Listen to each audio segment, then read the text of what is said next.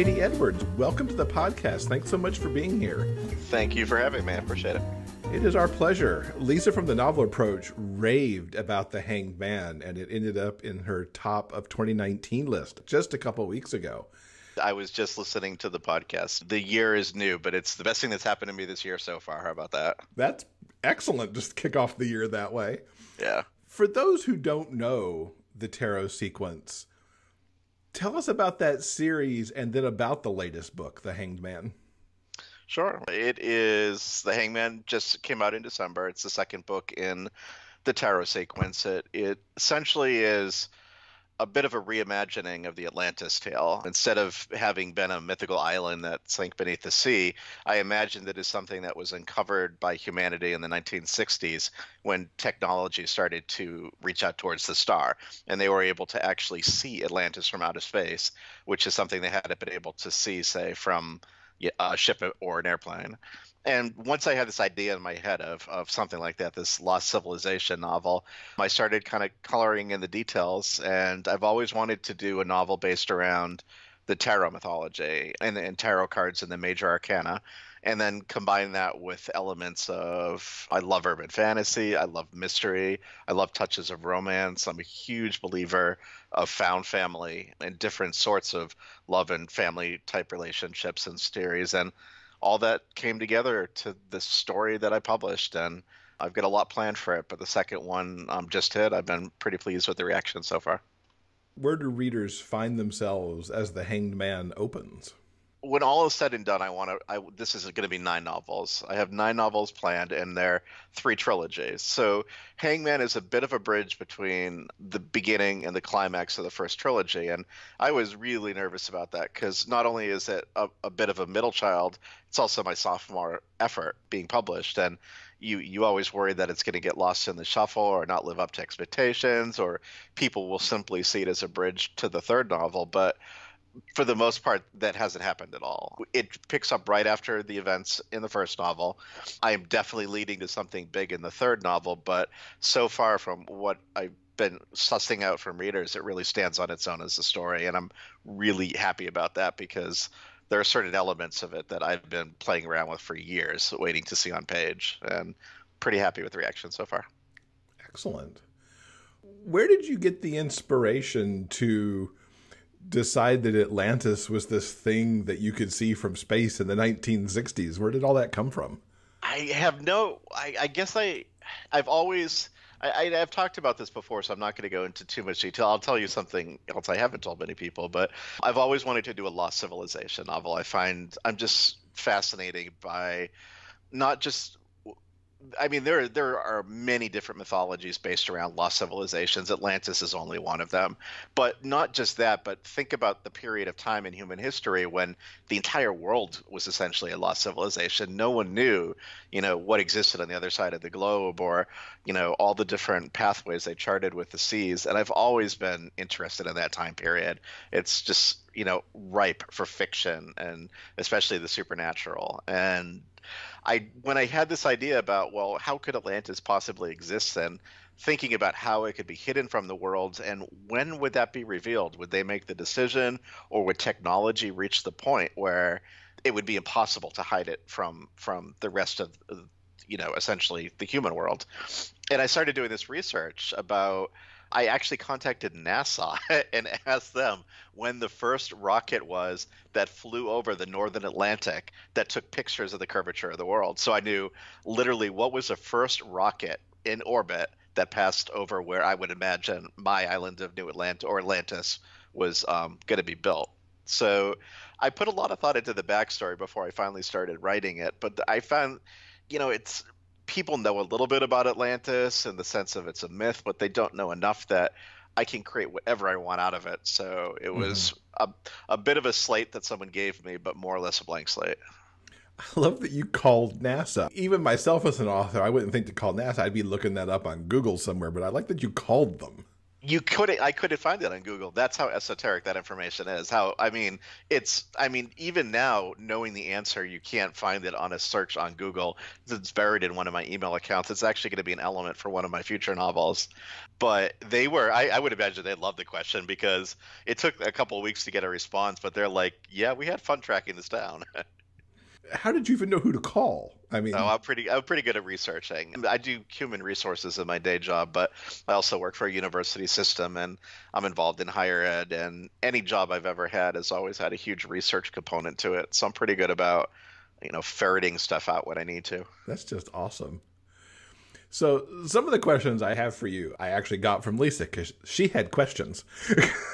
I definitely am going to appreciate those questions because she has given me so many great recommendations for my own book list and my own reading list throughout the year.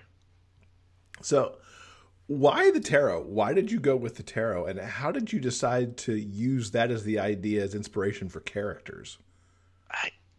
Part of it, well, I guess it goes back to like golden age fantasy from say like the 80s with Piers Anthony when he did his Incarnation of Immortality, and he took some really huge elements of the universe and turned them into people. He had people standing in for fate and time and death, and those are the three that I remember. I'm sure there are more, God and the devil, and I just love the idea of that. There's something about archetypes that have always appealed to me, and not just on a grand scale of like the backstory, like the major arcana of tarot cards or forces of human nature, but even my characters are archetypes. Since I've been wanting to write as a kid, I have my rune, what I call my rune archetype, my brand archetype.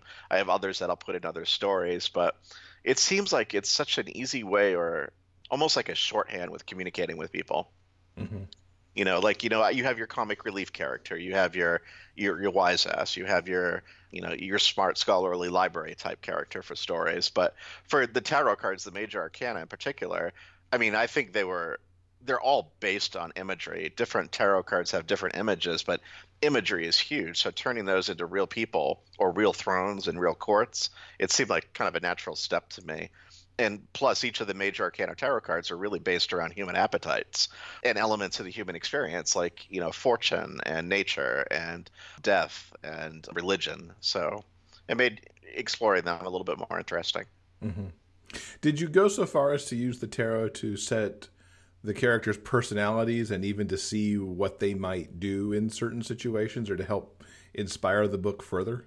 I do a little bit, definitely not as much as my readers think. And my readers come up with some interpretations that blow me out of the water. If anything, they've done more research than I have. And I mean, the whole thing about tarot cards is it's based upon unconscious symbolism. So sometimes it's even hard to tell what you intend and what you don't intend. But tarot cards also kind of give you a buffer in that depending on how you read them, they can be normal upward facing or they can be reversed if they're upside down in the reading.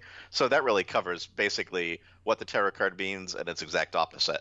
So that gives me a little bit of wiggle room if I'm a little bit off. But I did research in the sense of, for instance, I like the Sun Court I picked because it seems a little bit like a card associated with the Phoenix, and this is definitely a story about redemption of a court in a way, and the prince of a fallen court, and also the Sun card in like a tarot reading can also have to do with artists and creativity and works of art, and that applies to me as a writer.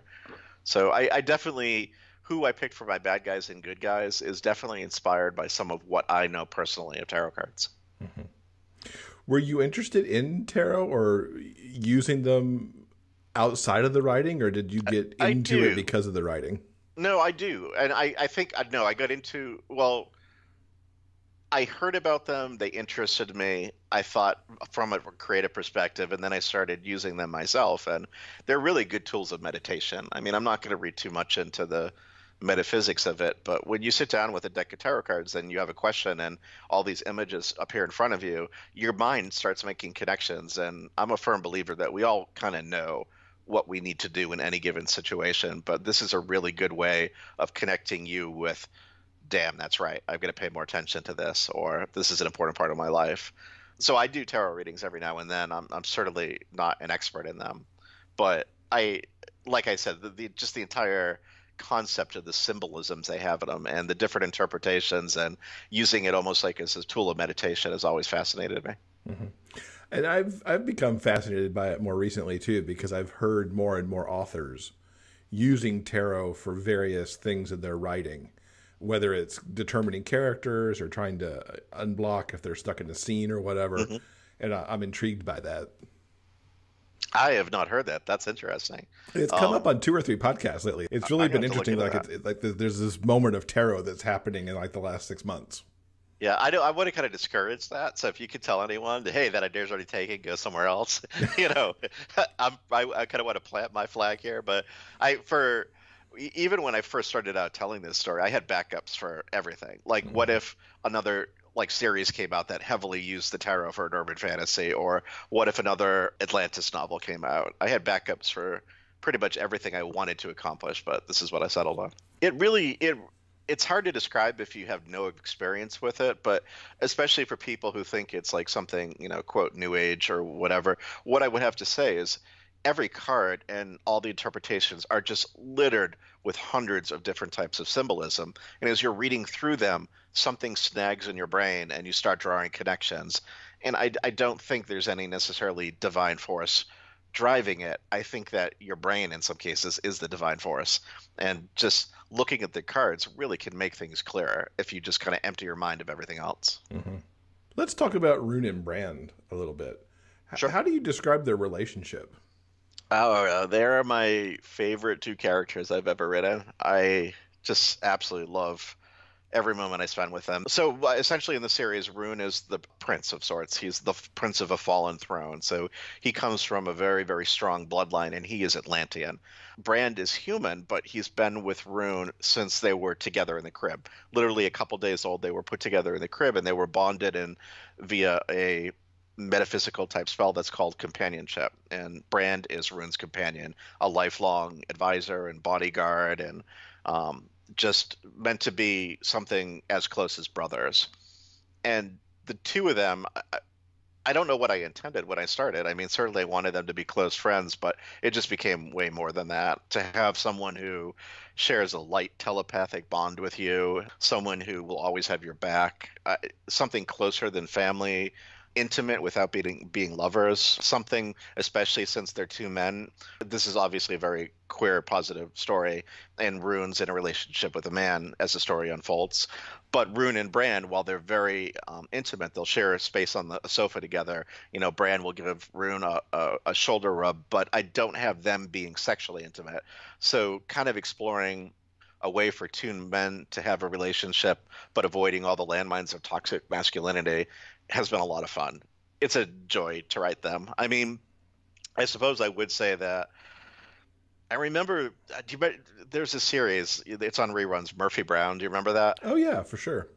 So Murphy Brown, like, is a delightful character to watch, like, on the television. Like, she comes up with the greatest sayings, and she can put people down in a moment's notice. But it would actually be kind of unnerving to know a person like that because, I mean, they're incredibly sharp-tongued, and at some point they would make you feel 6 inches tall.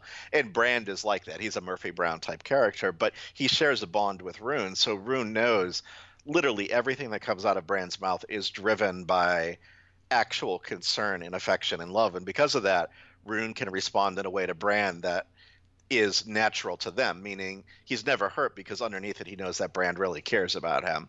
And so having that as a basis allows me to work in just a different type of love that I've never been able to do between characters before. And people seem to be responding to it. That's incredible. It touches on so many things that we just see in society today. And it also plays into your aspect of family a little bit too, because these 2 are not biological brothers. They didn't really find each other because they were bound at birth, but there's that extra stuff there. Yeah, I love found family. Any story with found family is so meaningful to me. I mean, as someone, my age, how you grew up, I mean, it is not the same world as when I was a kid. And when I was growing up, coming out of the closet was something that you did almost in your 20s, and it very rarely happened in your teens. And by the time you came out, your entire life was different, and found family was the community you made was so important. And it's nice to see things are a little bit different now, though found family, I think, is always going to be a big thing in the gay community. But working on that in any writing story that I tell, loving that in any book I read, is sort of a cornerstone of me creatively. How surreal is it for you to have fan art created? I don't have words for it. I don't like I don't. It, I mean, this has been going on since last Sun, and it really took off with the lead up to the publication of Hangman. I mean, hundreds and hundreds of people designing cards and artwork, some people doing interpretive dance as part of their review. Interpretive dance inspired by my novel, Wow. making mini quilts, doing crossword puzzles, coming up with drink recipes based on the characters or cookie recipes based on the characters. My readers are amazing. They are. I don't even have words to say how much I appreciate them and what an experience they've made for this. I did not expect this. I'm still not sure if this is normal, but all I know is every day something new happens where someone comes up with something that takes my breath away. It's a weird relationship too, because in some cases, the representation that they've created of my characters, in a way, has kind of driven the narrative. Like there's this Interesting. one amazing artist. Their name is Vic Gray, and they've done a lot of artwork around some of the secondary characters, including Lady Death, who makes an appearance as one of the major arcana in novel two and will become very important. And Vic's representation of Lady Death essentially defines now what I think of Lady Death in my head. It's such like a gorgeous piece of artwork. I literally don't have words to describe what it's been like, having reader interaction of this level. You know, having setting up a Discord channel because they want to interact with me. The emails I get from people who talking about living in countries where it's not really easy to get gay literature and what this has meant to them, or talking about how having a story with, you know, without the toxic masculinity and having different types of male love and how much they appreciate something like that. It's really going to drive me to try to do better with each novel. That's incredible. I love how you're getting this work out into countries where access to the gay literature isn't what it is in the US. Yeah. Yeah, Uh, because there too often we think of things from like, you know, a US perspective, and I this experience has really broken me from that. Trying to remember, I mean, things are wildly different elsewhere in the world, and what access is like, how different it is overseas than it might be where we are now. That's been an eye-opening experience. mhm. What's the furthest away, out of the way place that you've heard from that really surprised you? Mongolia. Mongolia, wow. Yes, and they at least one person there, and this person's awesome. They've like translated quotes and elements of the Last Sun and the Hangman into traditional Mongolian script. I mean, again, things like that it's humbling to a degree that it's even hard to put into words how grateful I am. But Mongolia, I have a lot of readers, and the lead up to the reveal of the Hangman, there were three of us who worked on it, including Kathy, who's in Canada, and Saya, who's in Finland. I have readers in South America who reach out all the time, in Asian countries. It's pretty rewarding. That is really wonderful to see the story go worldwide like that. My book has traveled well better than I have. I have never left the continental North American continent, so my book has been overseas before I have. You said you've got 9 books planned in the series. Are they all planned out? Do you know where you're going in terms of like the big plot points, or is it more granular than that at this point? Nope, I know exactly what's going to happen right to the last scene. There's room for some things to evolve on their own, definitely flexibility along the way, but I know the plot of each book. I know the three individual arcs. One of the big things of the first three books are that the narrator, while I think he's very accessible to readers, he's also keeping something from them. So finding out what Rune is keeping from readers is the first three books, and the next three books involve things that have been kept from Rune his entire life. And then the last three books are more or less going to be my no holds bar endgame. But it's his story for all 9 novels, and each novel I think is going to be different enough in flavor that it makes actually easy to plan. You know, you have your one book where it might be about contagion, or one book that might be about a natural disaster as the background, and it makes it kind of easy for me to distinguish it between them as I plan them. That's cool. That's got to be helpful to be able to think of it along those lines. And of course, that you leave yourself open to make some discoveries along the way, too. Yeah, I think the only thing that I've deliberately not planned out is who Rune is going to wind up with romantically. So I've been very clear with readers. I am not going to close any doors on that. That'll just make it for more fun as you go. I think so too. And See I where his find out heart stuff as I leads. write. So Lisa is extremely interested to know if there's a planned release date for book 3 yet. There is not. I'm actually writing it right now, and the publisher I have was waiting for the Hangman to come out. It was a 2-book contract to see how things go, but whether this publisher picks it up or whether I put it out myself, there will definitely be a Tarot 3. The response has been really, really nice. I mean, I have great readers, and they purchase my book, and then they buy the audiobook, and then they buy the digital book, and the kind of response I've seen so far has basically guarantees that there's more life left in the series. Now, this is your debut, this series. What got you into writing? I don't even remember to this day. I don't remember the first thing. I remember when I was really, really young, someone gave me a box of Hardy Boy books, like old fashioned, like, mass printed, blue covered Hardy Boy books. I've always wanted to write. I always, since I was a kid. And I have. This is the first thing I've ever published. It's certainly not the first novel I ever wrote, but this is the first time I ever sent anything out to see if it would get published. So I do feel pretty lucky it did. And then, of course, the readers that you've gotten so far just makes it all the more sweet, of course. Yeah, and I think it says a lot about the world. I mean, when I first sent it out, I was convinced when I talked with my agent that, like I really want to break into mainstream someday. And Sarah Megabell, my agent, she would constantly stop me and she goes, Keith, this is mainstream. Just because you have gay characters, this is mainstream. And it turns out she was absolutely right. I thought that I would wind up in some weird niche somewhere, and it wouldn't appeal to a wider audience other than, say, gay men. And lo and behold, that's not the case at all. Mm-hmm. I mean, so it's been rewarding for me to see how different the world is now and how much more acceptance of different types of storyline, and especially a lot of young people who, I mean, I don't even think they view this necessarily as a gay series. It's just something with, a found family element and relationships that they're attracted to that makes sense to them. Mm-hmm. Well, and you deal with Atlantis, so I think you hit several elements there altogether. Yeah, I try to make it interesting too. I put a lot of work into the backstory.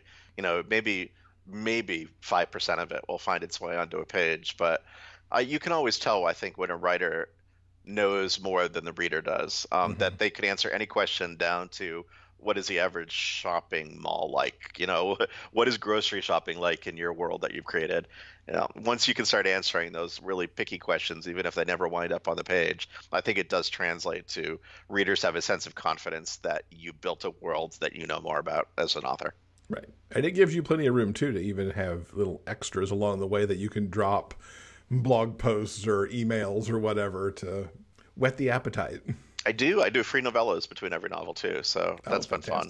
I'm a little bit behind on the one that was supposed to happen between number 1 and 2, but it's almost done. It's going to be about a 80-page novella. How did you decide that this series was going to be the thing that made your debut? I kind of knew I wanted to write this series, and I kind of knew that I wasn't ready to write this series. So there was a point where I finally kind of settled down in my day job. I had a really good day job. I had a steady paycheck. I didn't have to worry about bills. I could finally say, well, I want to really take writing seriously. I want to send something out to an agent. But first I backed off for a couple of years, and I wrote a gay mystery. Then I wrote a young adult novel. I also wrote a contemporary fiction novel. 3 novels that will never, ever, ever be released from my drawer. They're literally locked in a drawer, and no one's seen any of them. And it got me to the point where I could do a novel from beginning to end and understand what worked for me and what didn't, especially with the craft of writing, planning versus pantser versus planner.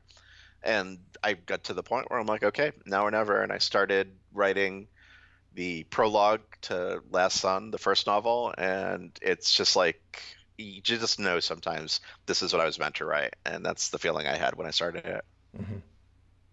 Are you going to tackle these 9 novels straight on, or are there other things you're kind of looking at to do as like in-betweens or anything like that?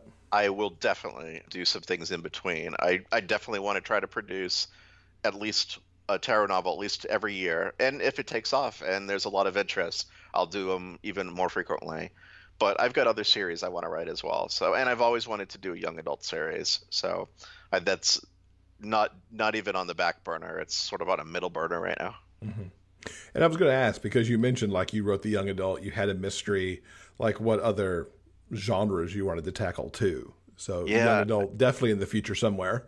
Yeah, I've been playing. I'm a big video game player too. I bought a Switch to play this game called Fire Emblem Three Houses, and it's a bit of like a Harry Potter type storyline, but heavily like Asian role-playing game type theme as well. And it's made me realize how much I want to write a boarding house novel, a magical boarding house novel. I want to write my Harry Potter novel.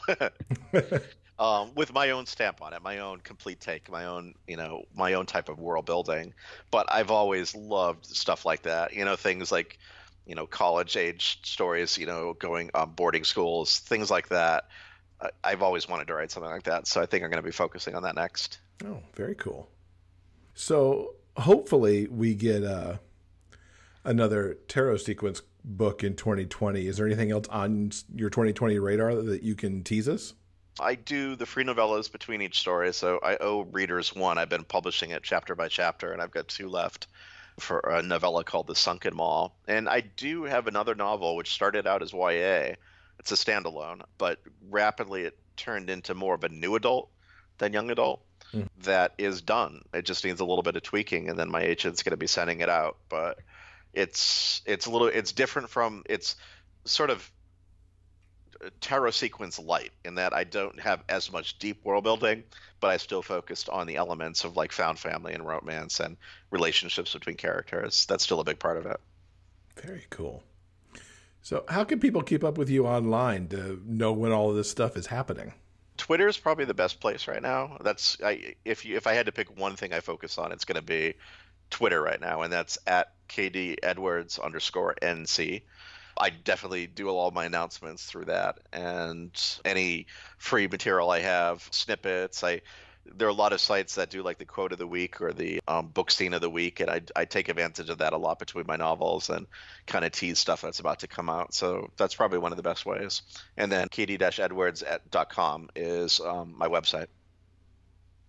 All right, fantastic. We will put links to all this stuff and the books in the show notes page for this episode so people can easily find everything.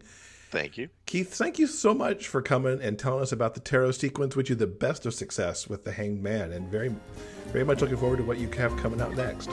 Well, thank you, and thank you very much for having me on. I appreciate it.